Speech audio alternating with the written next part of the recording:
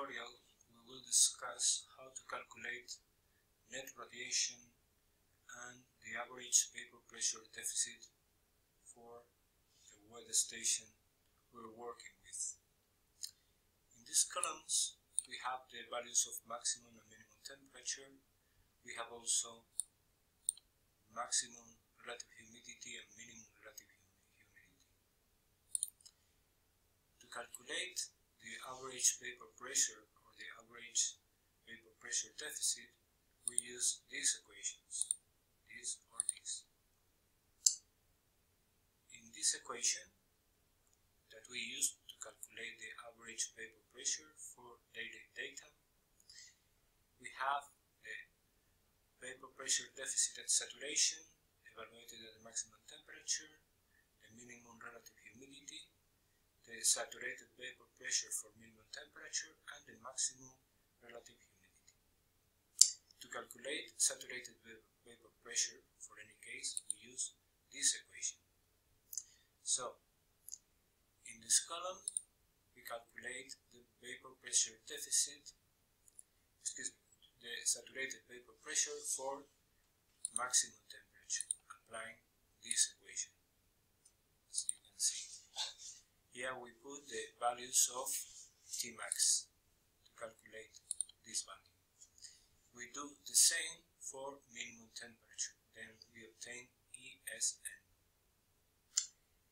Therefore, the average vapor pressure at the time of the maximum temperature would be this product. We would get this, and the value of vapor pressure at the time of minimum temperature would be this second term. The average of this column and this column would be the average mean vapor pressure deficit for the day, these values. Applying this equation, we would get this column simply by getting the average of the saturated vapor pressures and subtracting the average vapor pressure. Okay, so now we have mean values of vapor pressure that we will need for calculating net radiation.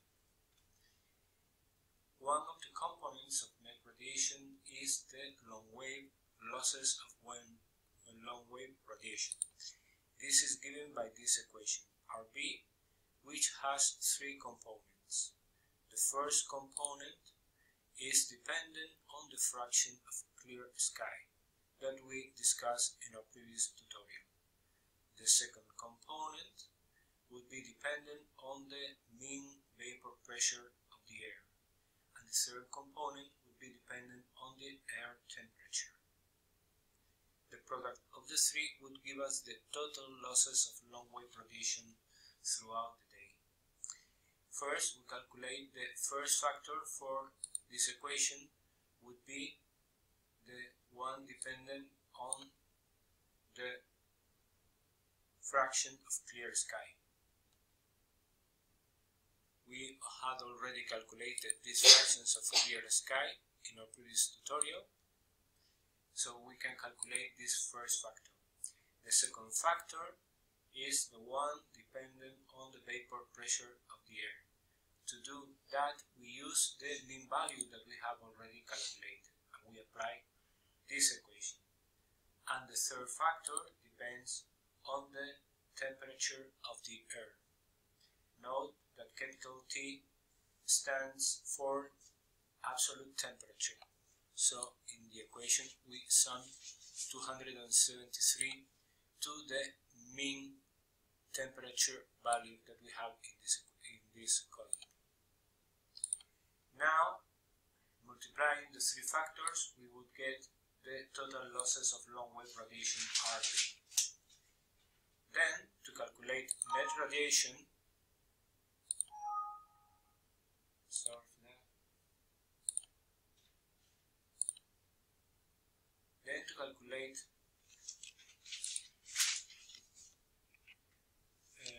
net radiation, we apply this equation where RS is solar radiation measured at the weather station, RB is the long wave losses that we have just calculated, and alpha is the albedo of the crop. If we are working with grass, the albedo would be 0.23.